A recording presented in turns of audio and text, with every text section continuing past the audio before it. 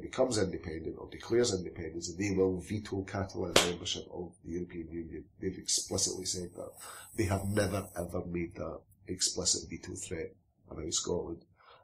Obviously, Spain doesn't wish to be seen to encourage independence movements, because Spain has more active independence movements than any other country in Europe. It's not just the Catalans. There's the Basques, Galicians. The Basques, there's the Galicians, there's independence movements in Valencia and the Balearics. Catalonia becoming independent doesn't end the Catalan question for Spain, because Catalonia is only one of what's called Els Països Catalans, Catalan countries, plural. Valencia, the Balearics, and a part of southern France are all Catalan countries as well. So 2 of the largest Catalan countries would still be a part of Spain in the event of Catalan independence. So the threat to the Spanish state of Catalan independence movement doesn't end with the independence of Catalonia. The threat to the British state of Scottish independence ends with the independence of Scotland. But also there's an independence movement in Galicia, regionalist parties in the Canary Islands, in Andalusia. There's a lot, Spain's there's a lot of centrifugal forces in Spain. But yeah, the British media just tend to look for that headline. Exactly. They just got a bomb, just because Catalonia, they would veto it. But Spain, like I said, Spain's argument is that we're not going to allow the independence of Catalonia because it's unconstitutional. And for the same reason, they refused to recognise the independence of Kosovo. Kosovo made a declaration of independence which was unilateral and wasn't recognised by Serbia. Serbia claims that their Kosovo independence is against the Serbian constitution and refuses to recognise it. But Scottish independence wouldn't be like that. Scottish independence would be perfectly constitutional. It would be within the framework of the British Constitution, and it would be perfectly legal. It would be negotiated with Westminster and recognised by Westminster when it finally comes about. And the Spanish Foreign Minister was asked about that back in 2014. And he said, the British Constitution seems to allow the independence of Scotland, and if that's what happens, if Scotland becomes independent in a constitutional way, Spain would have nothing to say. And later on that summer, Mariano Rajoy was asked explicitly 3 times in an interview with El País newspaper if he would veto an independent Scotland from becoming a member of the EU. And 3 times he refused to answer, because he didn't want to say, yes, we would, because that would be a lie, and he didn't want to say, no, we wouldn't, because that would encourage Scottish independence. But he still has to play the hard man. Exactly, but if he says, yes, we would veto Scottish independence, what they're saying in Catalonia is that the Spanish state just doesn't recognise the international right to self-determination. And if Spain was then to veto Scottish, how does Spain benefit by vetoing Scottish membership of the EU? It doesn't benefit at all. Isn't there a question about fishing that would actually hurt it as well? That's another issue, yeah, but there is no benefit to Spain. There is no political or economic benefit to Spain from vetoing the Scottish membership of the European Union. None whatsoever. In fact, they would do themselves quite a bit of damage. The damage they would do would be political, because they would give a very clear demonstration to Catalonia that their opposition to independence movements is based on a refusal to recognise the right of self-determination. Because here's this country, Scotland, which has achieved its independence in a perfectly constitutional, legal and internationally recognised way, and Spain's refusing to recognise it. So that would give the Catalans the excuse they need to internationalise their dispute, to say to the European Union, wait a minute, we need help here. These people just don't recognise the right to self-determination. But also there's the thing about access to fishing waters. Spain, if you go into any Spanish supermarket, the fish counter is this enormous big writhing thing full of live fish, that they eat a massive amount of seafood. But more specifically, Mariano Rajoy, the Spanish acting Prime Minister, is a representative in the Spanish Parliament for Galicia, for A Coruña. And the major funders of his own local political party is the Galician fishing fleet, which depends on access to Scottish waters. So if he vetoes Scottish membership of the European Union, he deprives the biggest funders of his own local party of a huge part of their income. And they're really not going to be happy with Mariano, and he's going to find funds for his own political party. His own local party are going to dry up dramatically. He's not going to do that. Spain does not benefit by vetoing Scotland. There is no political or economic benefit to Spain from vetoing an independent Scotland. What's going to happen with Scottish independence is that Spain will huff and bluff and make all sorts of noises about it. It will never ever come out with an explicit veto threat. And the morning after a yes vote in a Scottish independence campaign, the Spanish government will say, we've said all along that Scotland and Catalonia are totally different situations. Mm-hmm. That's exactly what they'll say.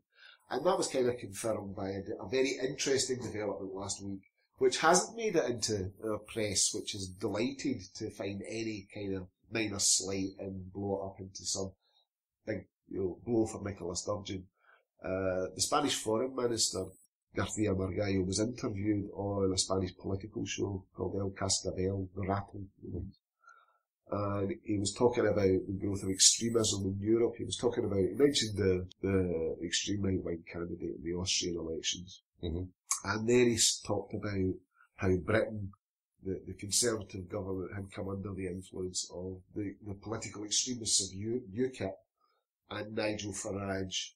The influence of Nigel Farage had caused the Conservative Party to drag the United Kingdom out of the European Union. And then he said, I expect that within 4 to 5 years, England, and up till then he'd used the term El Reino Unido, the United Kingdom. And then he said, within 4 to 5 years, I expect England to return to its 16th century frontiers, he said.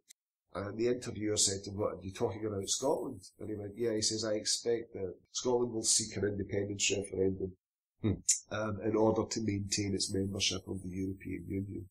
And then he was going about the British Conservatives, and he said that, that when you put the interests of your party before the interests of your country, the result is catastrophe. So he was talking, I honestly nearly fell off the chair at these remarks. He was talking in a very sympathetic manner about Scottish independence, the Spanish Foreign Minister. Mm-hmm.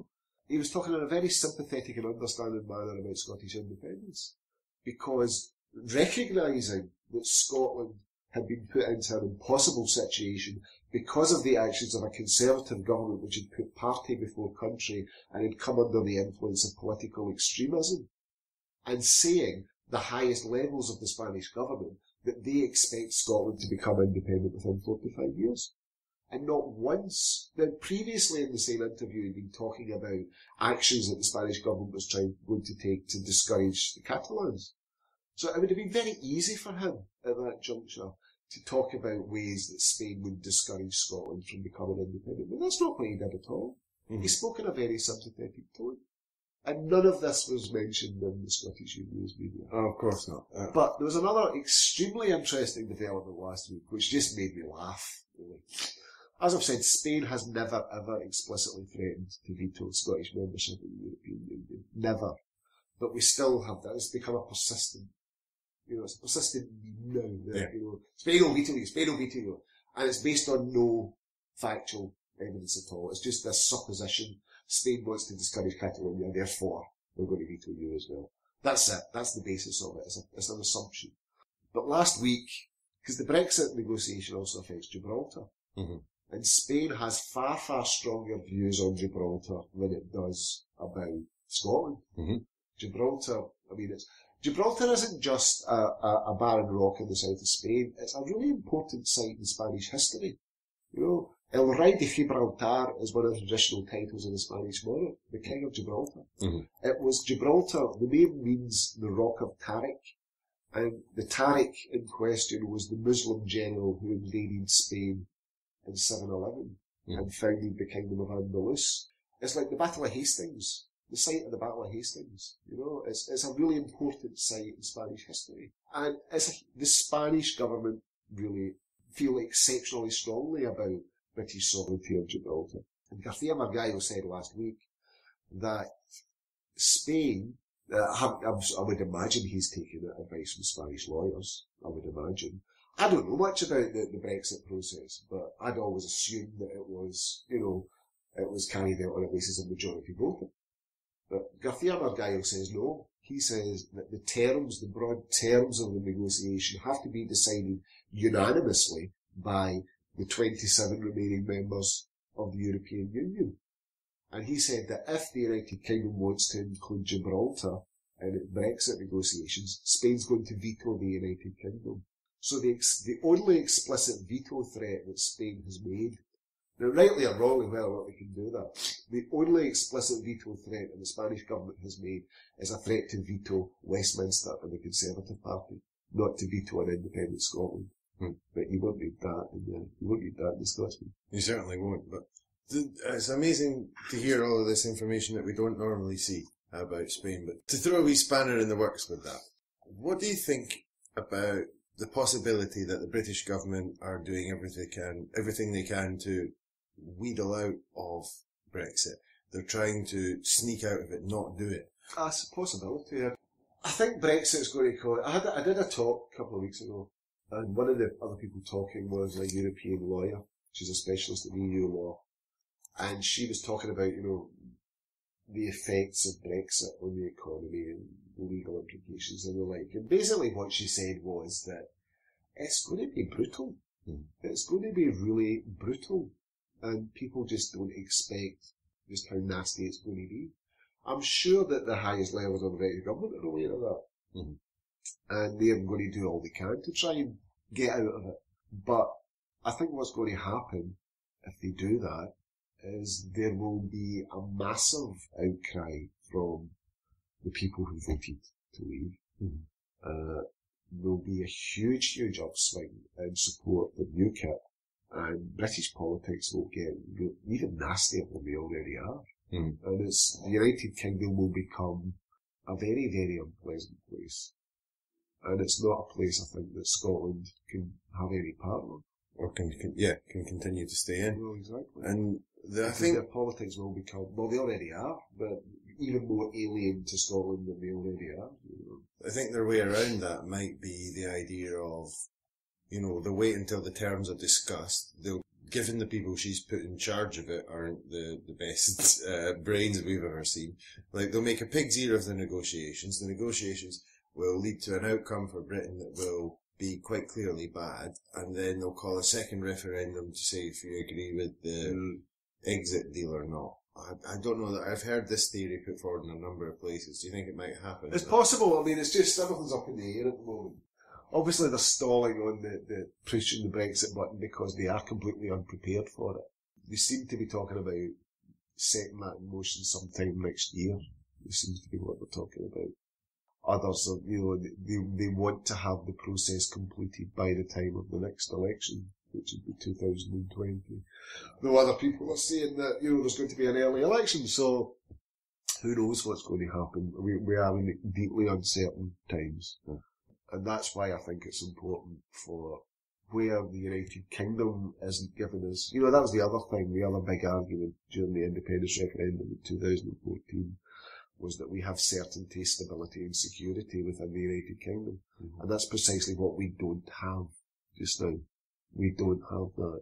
And I think it's up to people in Scotland we need to create our own stability and security. And if we were an independent country, we could do that for ourselves. We wouldn't be dependent on these criminal incompetence. It was gobsmacking, the incompetence. That they had no plan at all.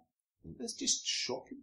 So that brings me on to another point I wanted to ask you about, because I think it's an important part of the discussion, although if the new referendum comes quickly, then we won't have as much time to develop this as has been suggested, but you're saying take control of our own affairs, and in order to get people over the line of thinking we can do it, then a lot of people talked about, if the next referendum's 5 years or 10 years, we need to be working on building up cultural confidence in the meantime. And it's an idea, I think there's a lot in that. It's very important. But what happens to that now that the next referendum might be in 2 minutes? Well, exactly. It's a bit kind of, oh my God. And I think that's one of the reasons why, obviously, the Scottish Government is trying to explore all other options, because they weren't expecting to have another independence referendum.